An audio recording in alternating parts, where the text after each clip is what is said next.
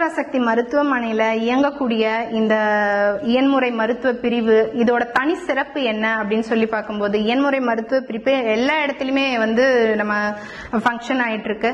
So இந்த பொதுப்படையா இந்த மருத்துவமனையில இயங்குறதுக்கான ஒரு சிக்னிபிகன்ஸ் என்ன அப்படின்னு சொல்லி பார்த்தோம்னா, முதல் அம்சம் என்விரான்மெண்ட். அதாவது இது வந்து பாத்தீங்கன்னா ஒரு ஹாஸ்பிட்டல், ஒரு டிபிக்கல் வந்து ஒரு மல்டி ஸ்பெஷாலிட்டி ஹாஸ்பிட்டலுடைய பரபரப்பு, பொல்யூஷன் இதெல்லாமே இல்லாத ஒரு ரிலாக்ஸ்டு என்விரான்மெண்ட்ல இவ்வளோ பெரிய ஒரு multi speciality hospital, that environment அந்த சூழ்நிலையே வந்து பாத்தீங்கன்னா ஒரு நோயாளிக்கு ஒரு மன சாந்தியை கொடுத்து ஒரு ரிலாக்ஸ்டு பொசிஷனுக்கு ஃபர்ஸ்ட் கொண்டு வரும். ஸோ அது வந்து ஃபர்ஸ்ட் பெனிஃபிட்டா நம்ம சொல்லலாம். அடுத்தது வந்து பாத்தீங்கன்னா இது வந்து ஒரு கமர்ஷியல் ஹாஸ்பிட்டல் கிடையாது. ஸோ அதனால வந்து பாத்தீங்கன்னா இங்க இருக்க எங்களுக்கு எல்லாம் வந்து ஒர்க் ப்ரெஷர் கிடையாது. ஸோ நாங்க வந்து பேஷண்டோட ட்ரீட்மெண்ட்ல கம்ப்ளீட்டா அவங்களோட கேர்ல எங்களால கம்ப்ளீட்டா ஃபோக்கஸ் பண்ண முடியுது. அடுத்த விஷயம் என்னன்னா, இது வந்து ஒரு மல்டி ஸ்பெஷாலிட்டி ஹாஸ்பிட்டல்னு சொல்லும்போது ஒரு பேஷண்ட் வராங்க அப்படின்னா அவங்களுக்கு ஏதாவது ஒரு தொந்தரவு இருக்காது. இப்ப அவங்களுக்கு வந்து ஒரு பிரச்சனைக்கு பல டாக்டர்ஸை பாக்குற மாதிரி ஒரு சூழ்நிலை வரும். இது வந்து பாத்தீங்கன்னா ஒரு சாதாரண ஒரு மருத்துவமனையில போய் பார்க்கும்போது அவங்க வந்து ஒரு டாக்டர் மட்டும் கன்சல்ட் பண்ணிட்டு ஒரு பர்டிகுலர் ட்ரீட்மெண்ட் மட்டும் எடுப்பாங்க. ஸோ அவங்களுக்கு அது வந்து ஒரு பல்நோக்கு ஒரு மல்டி டைமென்ஷனல் மல்டி டிசிப்ளினரி அப்ரோச்சா கிடைக்காது.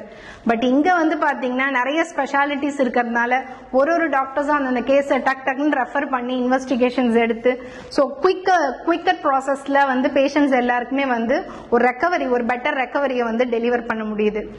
அடுத்த விஷயம் என்னன்னு பாத்தீங்கன்னா மேனுவல் தெரப்பி, கைமுறை சிகிச்சை. இந்த கைமுறை சிகிச்சை வந்து பாத்தீங்கன்னா பொதுவாகவே வெளிநாடுகளில் இது ரொம்ப பிரபல்யமான ஒரு மருத்துவ முறை, ஹேண்ட்ஸ் ஆன் தெரப்பி. அதாவது பிசியோதெரபிக்கு இப்ப நம்ம பிசியோதெரப்பில உடற்பயிற்சி சிகிச்சை இருக்கு, மின்னாற்றல் சிகிச்சை இருக்கு.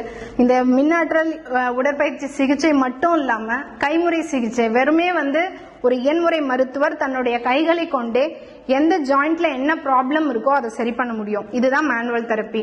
இந்த மேனுவல் தெரப்பியை வந்து பாத்தீங்கன்னா வெளியில வந்து ஒரு ஃபாரின் கண்ட்ரீஸ்ல இருக்கக்கூடிய ஒரு ரீசன்ட் டெக்னிக்காவோ இல்ல வந்து ஒரு எட்டா கனியாவோ ஒரு வில்லேஜ் பேஷண்ட்டுக்கு கிடைக்கக்கூடிய ஒரு எட்டா கனியாவோ இருந்த ஒரு சூழ்நிலையை மாத்தி இங்க இருக்கக்கூடிய கிராமப்புற ஒரு எளிய மக்களுக்கு இந்த ஒரு மிகப்பெரிய வந்து ஒரு மருத்துவ முறையை வந்து இங்க கொடுக்க முடியுது. ஸோ இதுல வந்து என்ன ஒரு சேஞ்சஸ் வரும் அப்படின்னு சொல்லி பாத்தீங்கன்னா, பொதுவாகவே இயன்முறை மருத்துவம் அப்படின்னா ஒரு வாரம் எடுக்கணும், இல்ல வந்து ஒரு 10 நாள் எடுக்கணும், 15 நாள் வைத்தியம் பார்க்கணும் அப்படின்ற ஒரு கான்செப்ட் இருக்கு. ஸோ இது வந்து பாத்தீங்கன்னா முற்றிலும் தவறான ஒரு விஷயம். அதாவது இயன்முறை மருத்துவம் எடுக்கிறீங்க அப்படின்னா அக்யூட், சப் அக்யூட், கிரானிக் அப்படின்னு பேஷண்டோட பெயினை 3 வகையா நம்ம பிரிக்கிறோம். ஒரு பிரச்சனை, உங்களுக்கு ஒரு வலி அப்படின்றது வந்த உடனேயே நீங்க வந்துட்டீங்க, மருத்துவர்கிட்ட அணுகி நீங்க வந்துட்டீங்க அப்படின்னா அவங்களுக்கு ரொம்ப நம்பர் ஆஃப் செஷன்ஸ், அதாவது பாத்தீங்கன்னா ஒரு 2 நாள் 3 நாள்லயே அவங்களுக்கு வைத்தியம் கொடுத்துடலாம். ஸோ இந்த சப் அக்யூட், அக்யூட் கேசஸை ஒரு 3 to 5 daysல சரி பண்ணிடலாம். ஒரு வருஷ கணக்கா இருக்கக்கூடிய ஒரு பிரச்சனைகளை வந்து பாத்தீங்கன்னா ஒரு 1 weekல நம்ம சரி பண்ணிடலாம். ஸோ இந்த மேனுவல் தெரப்பி டெக்னிக்ஸை வந்து நம்ம யூஸ் பண்றது மூலியமா நம்பர் ஆஃப் செஷன்ஸ் வந்து கம்மியாகும். ஸோ இப்ப பாத்தீங்கன்னா இப்போ 2 நாள்ல, அதாவது 2 வருஷம் வலியில இருந்த ஒரு பேஷண்ட் எனக்கு வந்து 2 நாள்ல சரியாச்சு அப்படின்ற மிராக்கிள்ஸ் இங்க டெய்லி நம்ம பார்த்துட்டு தான் இருக்கோம். இதுக்கெல்லாம் வந்து காரணம் வந்து பாத்தீங்கன்னா மேனுவல் தெரப்பி டெக்னிக்ஸ் நம்ம வந்து ஒரு வில்லேஜ் பேஷண்ட்ஸ்க்கு டெலிவர் பண்றது மிகப்பெரிய பிளஸ் பாயிண்ட்.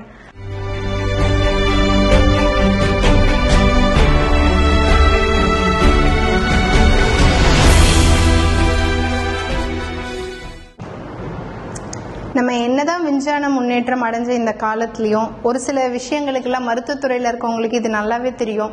ஒரு சில நோய்களுக்கான காரணங்கள் இடியோபதிக் அப்படின்னு சொல்லி பார்ப்போம். அதோட காசஸ் அப்படின்னு சொன்னா இடியோபதிக் அப்படின்னு சொல்லி பார்ப்போம். ஸோ நம்ம அறிவு, விஞ்ஞானம், மருத்துவ முறை எல்லாத்தையும் ஒரு கடந்து நம்மளுக்கு மேல ஒரு சக்தி இருக்கு. அந்த ஒரு தெய்வ அருள்னு சொல்றோம். அந்த தெய்வ அருள் வந்து இந்த மருத்துவமனையில நிரம்பி இருக்குது.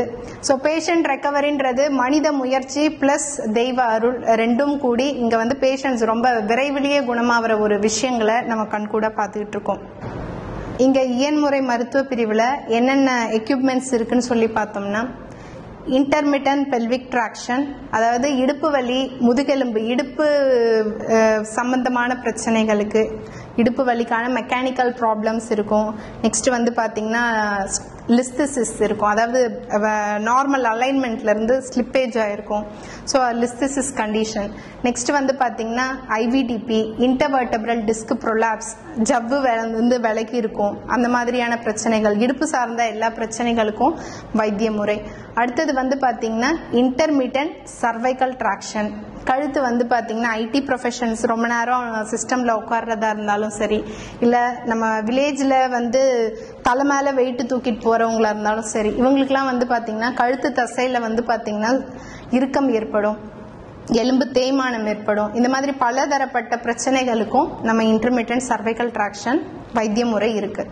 அடுத்தது பார்த்தீங்கன்னா டிரான்ஸ்குட்டானியஸ் எலக்ட்ரிக்கல் நர்வ் ஸ்டிமுலேஷன், அதாவது தசையினுடைய வலி, தசை பிடிப்பு, இந்த மாதிரியான பிரச்சனைகளுக்கு இந்த டிரான்ஸ்குட்டானியஸ் எலக்ட்ரிக்கல் நர்வ் ஸ்டிமுலேஷனை பயன்படுத்த முடியும். அடுத்தது வந்து பார்த்தீங்கன்னா அல்ட்ராசவுண்ட் தெரப்பி. அல்ட்ராசவுண்ட் தெரப்பியில் வந்து பார்த்தீங்கன்னா ஏதாவது லிகமெண்ட் ஸ்ப்ரைன், அதாவது அக்யூட்டா பார்த்தீங்கன்னா ஒரு மசில்ஸ் இன்ஜூரி ஆகிறதோ, இல்லை வந்து பார்த்தீங்கன்னா ஒரு லிகமெண்ட் ஸ்ட்ரெயின் ஆகிறதோ, ஸோ இந்த மாதிரியான ப்ராப்ளம்ஸ்க்கெல்லாம் நம்ம அல்ட்ராசவுண்டு யூஸ் பண்ணலாம்.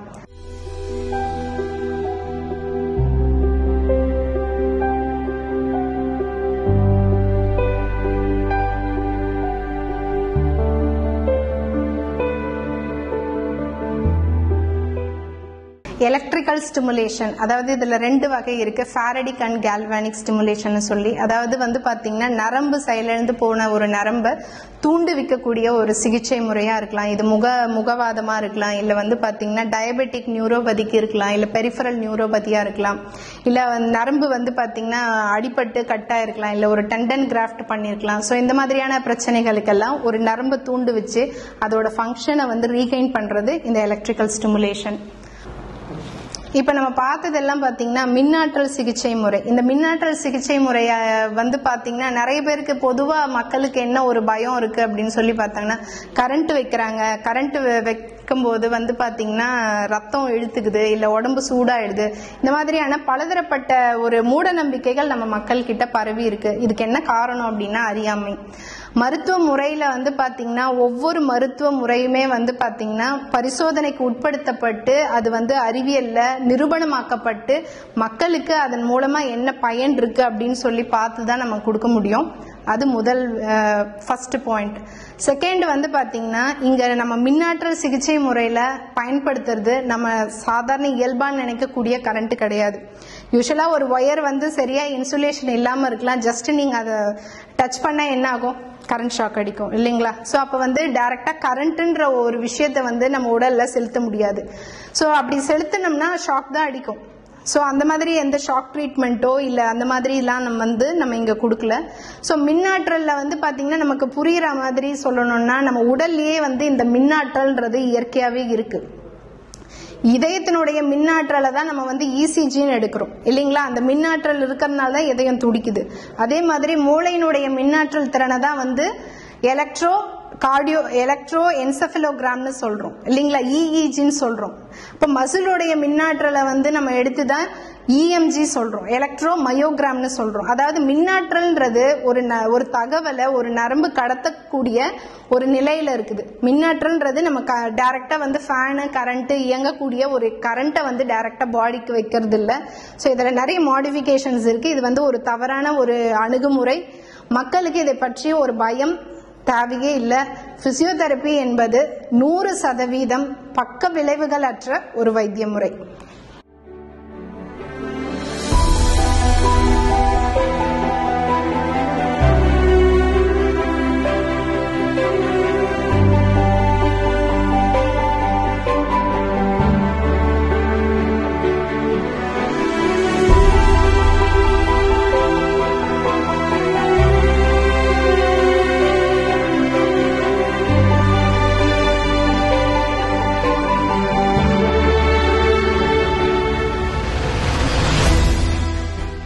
என்பது ஒரு பெரிய விஷயமா நம்ம நினைச்சிட்டு இருக்கோம். அது ஏதோ ஒரு நோய் வந்துருச்சு, நமக்கு கழுத்து வலி வந்துருச்சு அப்படின்னு நம்மளாவே வந்து அதை எக்ஸாஜரேட் பண்ணிக்கிறோம். இயல்பா வந்து பாத்தீங்கன்னா வலி என்பது ஒரு நோய் அல்ல, வலி என்பது உடலின் மொழி. நம்ம உடல் நமக்கு கம்யூனிகேட் பண்ணக்கூடிய ஒரு லாங்குவேஜ், அதுதான் வலி. இப்ப நீங்க வலி அப்படின்றது ஒண்ணு இல்ல அப்படின்னா நீங்க உங்களோட பாடி பார்ட்ஸை இக்னோர் பண்ணிட்டு கண்டினியூஸா வேலை கொடுப்பீங்க ரெஸ்டே இல்லாம, இல்லைங்களா? சோ அப்ப வலி, நம்ம கழுத்து வலிக்குது இல்ல கை வலிக்குதுன்னும் போது we have to pay some attention. நம்ம அந்த பகுதியை வந்து கவனிச்சு அதுக்கு ஒரு தக்க மருத்துவம் வந்து நம்ம எடுத்துக்கணும். ஸோ எல்லாத்துக்குமே வந்து பார்த்தீங்கன்னா வலி இருந்ததுன்னா அதுக்கு வந்து ஒரு பெயின் கில்லர் எடுத்துக்கிட்டு அந்த வலியை வந்து நம்ம சப்சைட் பண்ணுறது ஒரு சரியான தீர்வாக இருக்காது. அந்த வலிக்கான காரணம் என்ன, நோய் நாடி நோய் முதல் நாடின்னு சொல்கிற மாதிரி அந்த வலிக்கான சோர்ஸ் என்ன, எதனால் வலி வருது அப்படின்றத கண்டறிஞ்சு அதுக்கு தக்க மருத்துவ முறை நம்ம எடுத்துக்கணும்.